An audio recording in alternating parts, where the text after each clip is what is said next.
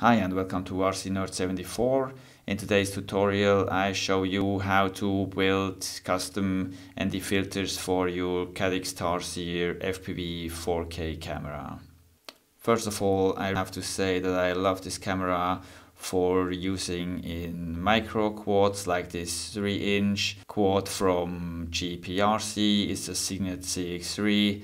The camera delivers nice 4K footage at 30 frames per second, and at the same time with the lower lens you get low latency FPV footage in really good colors, and the whole system works absolutely perfect. There's only one little downside on this camera. These are the ND filters. Stock filter is only one filter you can get, and this is the ND8 filter. Usually you get ND4 to ND32 filters. This filter is just a solution somewhere in the middle, so you can use it a bit for every situation.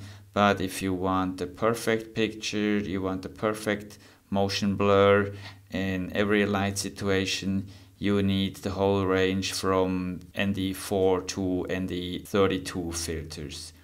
There are also a few other downsides on the stock filter. One is that it's made of really thin glass, so in case of crashes these glasses break super easy and you have to replace these filters pretty often. Another downside is the ND filter coating is on the inside of the filter. If you put your filter under your camera, the coating gets scratched by the camera lens, which touches the coating. After a few flights you will get a bright little white point in the middle of the filter, and this gives you a bright area in the middle of your flight footage, which looks pretty bad.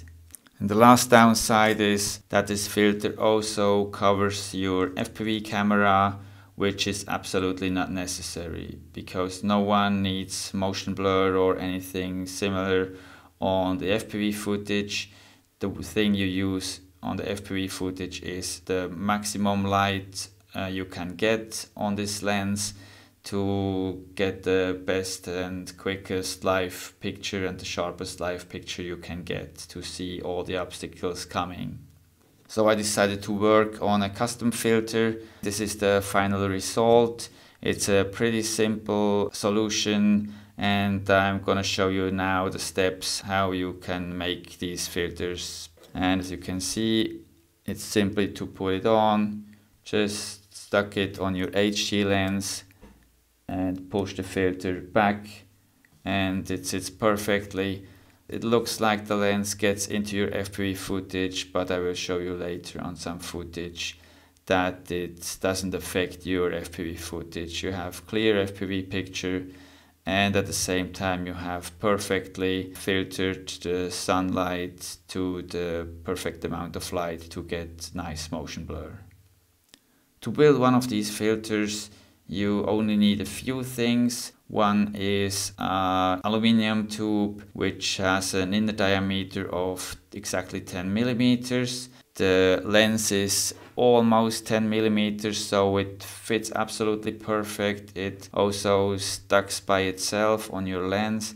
You don't need to fix it additional. If you want to do an additional mount, you can use some tape and put it on top of the camera and over the top of the filter, just to give it some additional strength to not get off the lens in case of a crash. The lens itself, you can make it out of some old sunglasses you don't need anymore. If you have scratches or something on your sunglasses and you cannot use them anymore as actual sunglasses, you can cut out these plastic glasses and use them as your filter glass, or you can order some real ND filter plastic glasses at AliExpress or similar online shops, which are super cheap. They are around $1 or $2 each sheet, so you can get the range from ND4 to ND32 for a few dollars. Then you also need some paint to paint it black, especially on the inside, to avoid any reflections of the sunlight back to your glass from the inside, and a glue or plastic liquid tape to mount the glass onto your aluminium tube. So the first step is that you have to cut down your aluminium tube to the right length. It's about 8 millimeters. It's important that you have left some space between your lens, the front end of your lens, and the glass of the filter, that the filter doesn't touch the lens, so you cannot get any scratches onto your filter lens and also on your camera lens. Then there is a little challenge because you have such a tiny gap between the two lenses. It's just a few tenths of a millimeter, so you have to sand down the lower part of your tube down to only 2/10 or something of a millimeter. You have to try out when it fits, and the best what you can do is to sand it down only that it just fits between the lenses, so it sits better between the lenses and keeps the filter in position to avoid losing the filter in case of crashes. Next step is to cut down your glass to the right size. I highly recommend that you cover both sides of the glass with some tape just to avoid scratches during the cutting and sanding of the glass, so you have a really clean glass after all the work on the glass and no scratches which affect your FPV footage. Then if you sanded it down to the right shape, I prefer a shape that is a little bit bigger than the aluminum tube, just because it's easier to glue it onto your tube because there is more surface to glue these two parts together. The best experience I had is with plastic liquid tape, just because it's removable, so if you did something wrong putting these two parts together, or you have used too much of plastic liquid tape, just take apart the two parts, clean both, put it back together. You are not in trouble like if you do the same with glue, which cannot be removed if you have it on the glass of your lens. And this is already the final result, how it can look. It's your decision if you paint it in black or you leave it in silver or whatever.